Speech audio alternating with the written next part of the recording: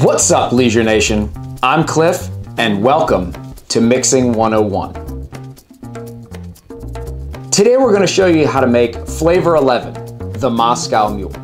To do that, all you need is a jar of our Moscow Mule mix, or one of our single-serve packets of our Moscow Mule mix, your favorite vodka, and a little bit of water. And that's it. So, let's get started. What you'll need to do to make a Moscow Mule is take 8 level scoops of our Moscow Mule mix out of our jars. And how do you know what a scoop is? We give you a scooper inside of each jar. So, 1, 2, 3, 4, 5, 6, 7, 8. And our mix has everything you need in it to make a Moscow Mule. You don't need to add any extra ingredients to it. So, to those 8 scoops, we're gonna add 2 ounces of some high quality H2O.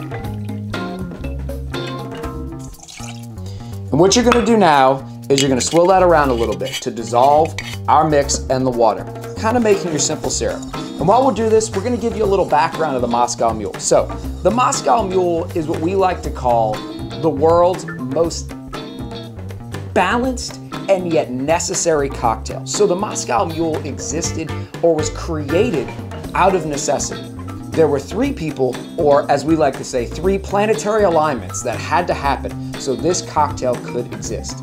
There was a lady by the name of Sophia, whose family made copper mugs. It's what the Moscow Mule is served around the world in. There was also a gentleman named John Martin, and John Martin owned and bought Smirnoff vodka back in the 40s. Yes, the Smirnoff vodka. And there was a gentleman by the name of John Morgan, and John Morgan owned a bar called the Cock and Bull in Los Angeles on Sunset Strip. And he was trying to introduce to the world ginger beer, which was a great, crazy concept back in 1941. So these 3 people came together, Sophia trying to sell her family's copper mugs, as well as John Martin and John Morgan, to create the world's most balanced cocktail.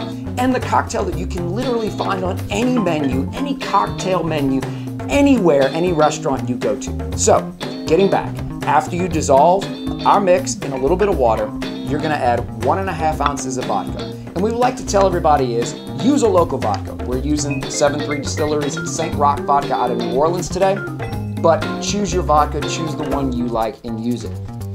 We call for 1.5 ounces, but also, you know, if you like your Moscow Mule a little stiffer, definitely add a little bit more vodka into the mix. Won't hurt it. So, after you add your vodka, we stir it around a little bit more, and the quintessential thing to the Moscow Mule is adding crushed ice. So we're gonna add a copious amount of crushed ice. We're gonna spill it everywhere all over our table. Who cares, right?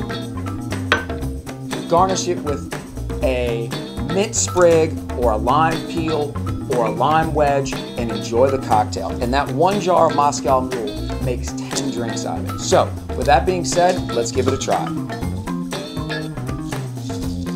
Man, that's good. So, before we depart today, we will always say in every single one of our videos and in life, support local. Support these guys creating very awesome spirits, creating very awesome products. And look, don't just let your Moscow Mule be limited to vodka.